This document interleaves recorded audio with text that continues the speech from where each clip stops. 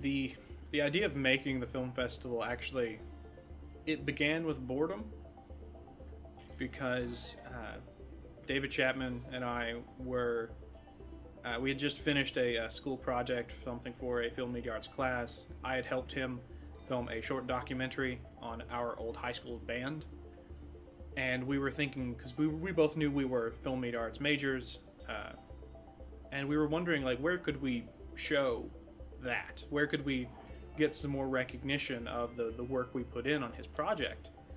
And I forget which one of us brought it up, but someone brought up a film festival. We're like, we don't have one of those, so the only other option would be to send it to an online one or make one.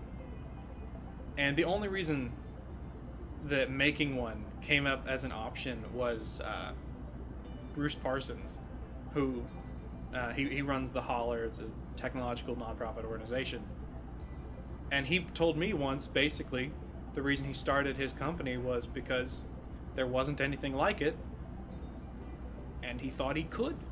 So following that idea, David and I approached him and said, we want to do a film festival. And he said, go for it. So we began planning it, and it began as a complicated, like, week-long affair that we were confident that we could get, like, days of content that would be watchable, and we were confident that we could get, like, screening spaces. We started really grand, and he brought us back down to reality and said, give me a 2-day version, and we'll see what we can do. And around that time, Professor Andrew Reed had just started at the university, and when we brought the idea up to him, he said he'd actually wanted to do it too, but he didn't have enough time being a first-year professor. So between the three of us, we got it going. We talked to PR, we talked to student services, we talked to the humanities department, and UPIKE, they gave us enough support, and we got it going. First year was really rough, though.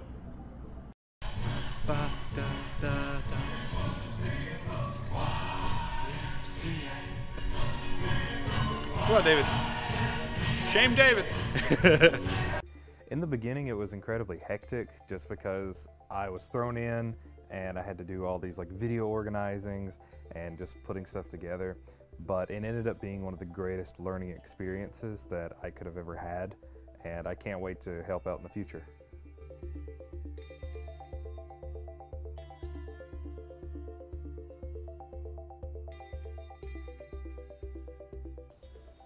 I think the film festival really helps the region because art isn't really portrayed around here very well. Like, usually you just see, like, you walk around Pikeville and you don't see, like, artsy places or anything. You see a lawyer here and there, but a film, something like this, it's something for the community to come out and just watch films made locally, and it's good for the students, good for everyone around us, because it doesn't just, like, inspire, like, people who made films here seeing an audience watching their films. It also inspires people who would never thought this would be a thing to do.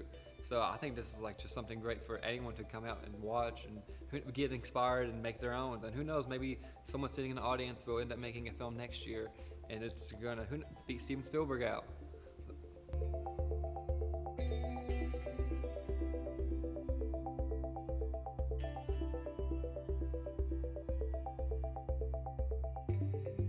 Having your film shown at a festival is an interesting feeling, because where I've seen it so many times from having to work on it, it got to the point where I was just thinking, oh, this is nothing special. No one really cares about that.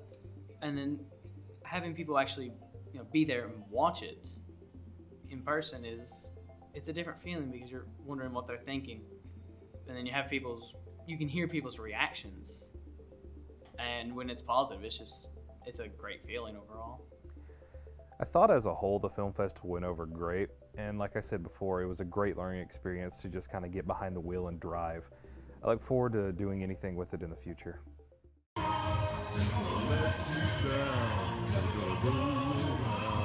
Desert you. Come on out to FMA Fest today. We're never going to give you up.